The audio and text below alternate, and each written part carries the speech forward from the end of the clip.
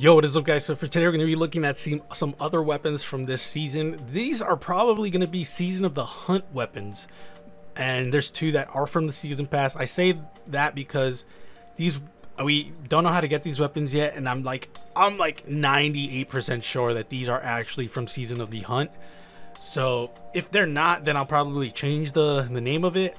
But essentially, I'm really excited for some of these weapons, mostly because they look like a lot of fun. I like their art style. They look cool, and I'm excited for new weapons because we only got like fucking 40 or something in this DLC, even though we lost like, I don't even know how much we lost. But I'll probably make a video about explaining my thoughts on that because I think it's a little unfair for us to really attack Bungie for that, but I'll make that video when I make that video. So it's like the first weapon. It is a kinetic submachine gun, friction fire. That's what it's named. It's a precision frame, so I immediately am already kind of disappointed, but let's see what it has to offer. Killing wind, subsistence, threat detector, auto loading holsters, zen moment, and field prep for the first row. For the second row, it's going to be unrelenting, sympathetic arsenal, slideways, wellspring, vorpal weapon, and rampage. So like the last videos, I'm gonna have the new perks up so that people can get acquainted with them. But if you really want to know my opinion, killing wind, rampage for everything. Doesn't matter what I'm doing, that's probably what I'm gonna be rolling with, mostly because I don't like subsistence. I know they got a buff, it's just that me personally, I just still see that subsistence is that bad, especially on a weapon that has base value of 26 rounds in the fucking magazine. I don't see the value in that. But if you really want to know, yeah, killing wind for me, killing wind is great overall. Rampage would be the best one to do it with for PvE. For PvP, I would probably say, threat detector and zen moment if you're a controller player. Auto loading holster wouldn't be a bad idea. Maybe field prep, maybe. Although if you want that faster reload, slow and ready, you have to be crouching, so just be aware of that. Subsistence, like I said, I don't find any value in that. And then for the second row, sympathetic arsenal, I can see people telling me slideways would probably be an interesting one. Wellspring would be also an interesting one, but honestly, Wellspring, honestly, Rampage and Killing Wind for me is just going to be the play to go for. Subsistence and Rampage could also be a good thing for a lot of other people. Personally, I just see more value in Killing Wind, so that would be pretty much it. I like the model of it, don't get me wrong. It's just, I feel like for a SMG, 26 rounds is just too low, especially in PvP, where to get 2 or 3 kills, you're not gonna get it from 26 rounds in the magazine. I just don't like it. So friction fire, personally, I love the weapon. It's an SMG. I love SMGs, but I would most likely run Killing Wind and Rampage with a magazine buff on it because that shit is 26 rounds. I hate that already. If you guys don't know, I like SMGs that are around 40 to 30 something, 36. So 36 and higher is where I think are healthy for SMGs to be at. So 26 is already I don't like you already. This reminds me of the weapon from Season of the Worthy. I forget its name because I hate that SMG, but it literally reminds me of that. So the next weapon is going to be Deafening Whisper. This is an energy grenade launcher, and it is a second wave frame that we got. I'm excited for this because of that reason alone. Unfortunately, it's probably not better than our first wave, it's probably not better than our first wave frame, which is Marty's Retribution, or Martyr's Retribution. So let's look at the perks real quick. Killing Wind, Underdog, Lead from Gold, Moving Target, Ambitious Assassin, and Surplus. For the second row, it's going to be Ambitious Assassin, Rampage, Threat Detector, Wellspring, Unrelenting, Snapshot Sights, and Auto Loading Holster. So personally, I'd probably use Surplus with Wellspring. I really like Lead from Gold for special weapons, but I would probably not use it here, mostly because I like to pair Lead from Gold with Demolitionist or something, especially for this weapon specifically. But I could probably see Lead from Gold with, Lead from Gold with auto loading holster would probably be really good. I think it's just the fact that this weapon doesn't have Demolitionist, where I'm just kind of like, damn, that kind of fucking sucks, but whatever. It's still good. I'm excited for it, no doubt. It's just, I just want to see this weapon already. It's pretty much what I'm thinking about. Having Rampage on it is interesting though. So I would like to get like Killing Wind with Rampage and whatnot. Is this going to be the next mountaintop? Probably not, but it is going to be the next Marty, because we're losing Marty next season, I think. So yeah, get this weapon if you want to replace your Marty. If you want to ask for regular PvE, Killing Wind and Rampage would probably be interesting. Left from Gold and auto-loading holster would be really cool. And then obviously Surplus with Wellspring would be awesome as well. For PvP, Killing Wind and Rampage, for sure, hands down. Like, you can't change my mind. Maybe Killing Wind and auto-loading holster would be better, mostly because you store your weapon, get some kills with your primary, and then come back when it's reloaded. I can see that as well. And then Surplus and Wellspring's amazing as well. For high-end PvP, literally, or high-end PvE, literally everything I just said. Like, literally, this weapon's good.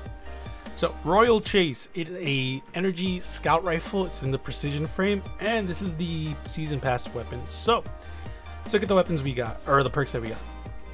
Fully auto trigger system, no distractions, field prep, grave robber, auto loading holster, and slideaways for the first row. For the second row, it's going to be multi-kill clip, dragonfly, thresh, quick draw, and threat detector. So I put a lot of value on fully auto trigger system because I'm lazy.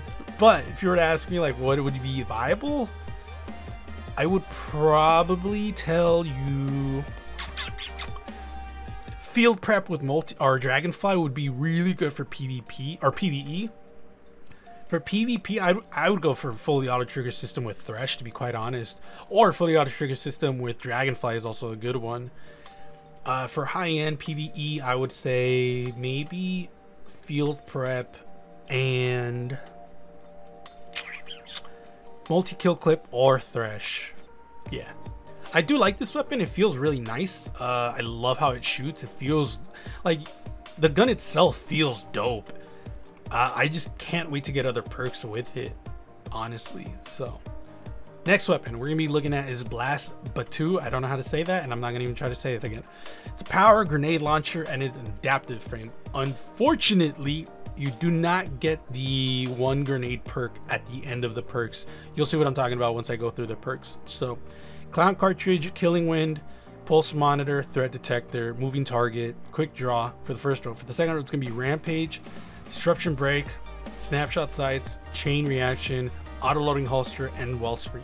So first things first, we do got a new perk. Oh my god, what the fuck is wrong with me? We have a new perk. It's chain reaction.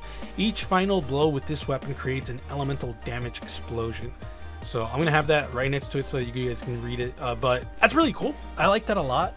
You can obviously combine this with spike grenades and clown cartridge maybe. It's unfortunate that we didn't even get like the main bread and butter that these grenades usually have. I'll have the combination in the screen because they're escaping my mind right now, but yeah, you can still plop up spike grenades with clown cartridge. I'd probably go Killing Wind with chain reaction, especially if chain reaction is viable or fun to see at least. But chain reaction, if it's not that great, then Wellspring or Rampage. Honestly, this is most likely not going to be a boss killer, but I could be wrong, and hopefully I am wrong. So yeah, that would pretty much be it for this one. I don't see anything else that I would go for. So the last weapon is going to be Corsair's Wrath, which is a linear fusion rifle, a precision frame, and it is a powerful linear fusion rifle, obviously. And the perks are kind of interesting, a little weird, but interesting. So for the first row, it's going to be Firmly Planted, Killing Wind, Pulse Monitor, Moving Target, No Distractions, and Outlaw for the first row. For the second row, it's going to be Quick Draw, Unrelenting, Demolitionist, Thresh, Kill Clip, and High Impact Reserves. So for PvE, I can't even say that. I do use linear fusion rifles from time to time. For PvE, I would use maybe Outlaw. No, Killing Wind. Either Outlaw or Killing Wind I would use. For the second row, it would most likely be honestly High Impact Reserves or Kill Clip. Thresh is an interesting choice. And then Demolitionist would be also an interesting choice. I don't know which one I would choose for like regular PvE. For PvP though, I would most likely be doing like Killing Wind and High Impact Reserves. Maybe High Impact Reserves, only because like, do you really need that extra damage? Maybe. Because I don't know if linear fusion rifles do like are a one-hit kill to the body, or is it like, I don't think they are. If they aren't, and the High Impact Reserves can get you to that part, then no brainer. If not, then probably Thresh or Demolition is most likely Thresh, maybe. Yeah. So that's pretty much it. Let me know your thoughts, comments, concerns in the comments. Obviously, I want to love Friction Fire only because it's an SMG, but the perks don't get me really excited all too much, aside from Killing Wind and Rampage. But the magazine also just makes me sad. Deafening Whisper makes me excited, and I am actually excited for it. Royal Chase, I actually do like using this. It feels snappy, it feels nice, and I love how it sounds. So for me, I probably will use Royal Chase a lot. Blast Batu, I like whatever's on this one actually. Like, quite honestly, like I would love to get the Spike Grenades and Clown Cartridge and either Thresh or Rampage